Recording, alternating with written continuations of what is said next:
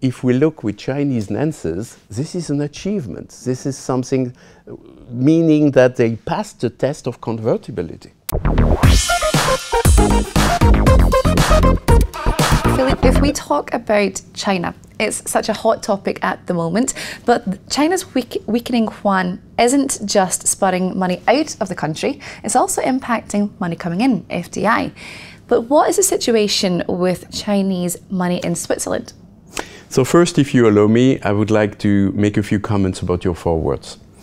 The first thing is, recently there has been a lot of turmoil and comments about the slowdown of the growth rate, about the Chinese yuan devaluation, about the recent closure also for one day of the Shanghai Stock Exchange. And of course, those events have created some kind of uncertainty, if not volatility. And obviously, investors don't like that. Not at all. Well, but as Tidian Thiam recently said, well, China is now moving from an export-driven economy into a consumption-driven economy. Now the question is, what about Switzerland? Switzerland had a wonderful opportunity from 2008 to 2012 when they had a branch from the Chinese Bank of China here in Geneva. But as you know, it was later sold to Julius Baer. Indeed. Now, the problem with that is, what did we do now? Last year, in January, to be precise, there was a swap agreement concluded between the Bank of China and the Swiss National Bank. That was a good step, but the next step is to have a clearinghouse. And in that case, of course, from the Chinese point of view, it could only be the branch office of a Chinese bank.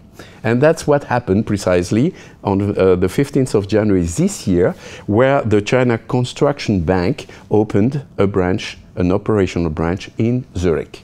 So now we are in a position to compete and to do things properly on that side. Nevertheless, one has to know that up to now, 90% of the Swiss-Chinese transactions are still being made in Swiss franc, in US dollar or in euros. If we do talk about opportunity, Chinese acquisitions hit record levels in 2015 as China Inc. spread their wings.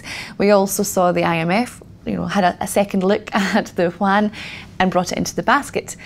A lot of times the government is trying to say, here we are, trying to increase its influence, but there's all this market volatility that we've been speaking about. Is it futile? And also, was the IMF's decision perhaps the kiss of death for the currency? Well, you have to look at facts. First, the basket reassessment was done in November last year and will be effective on October 1st this year. It was even qualified by the Wall Street Journal as a non-event for investors. Oh.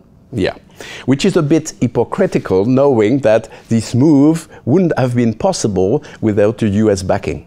Okay? Now, what is the situation? Along the new basket distribution, the US will have 42%, the Euro or Europe will have 31%, then you will have the Chinese yuan with almost 11%, plus the British pound and the Japanese yen with 8% each. So that will be the new distribution. But you may imagine that it takes some time to feel visible effects of such a move.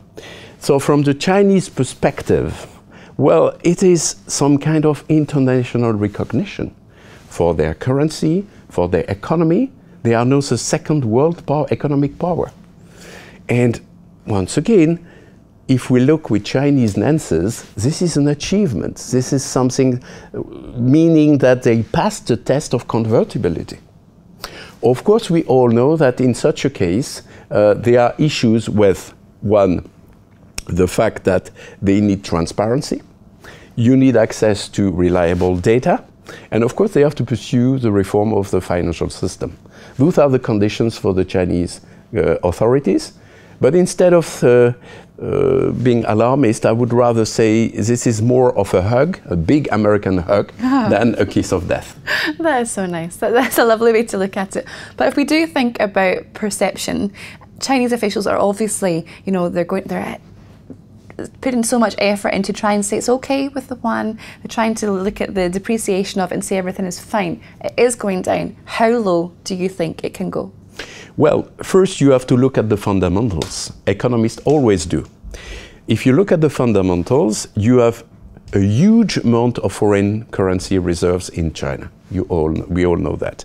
Second, the growth rate is still interesting from an international perspective, because we are talking about 5 to 6%, which is quite an achievement to be done in such condition.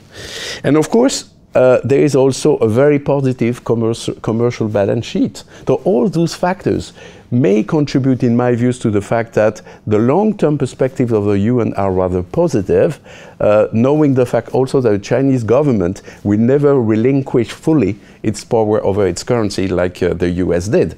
So those factors are changing clearly the perspective. And the last element you have to consider is that China is no longer an emerging country. They are the second world economic power.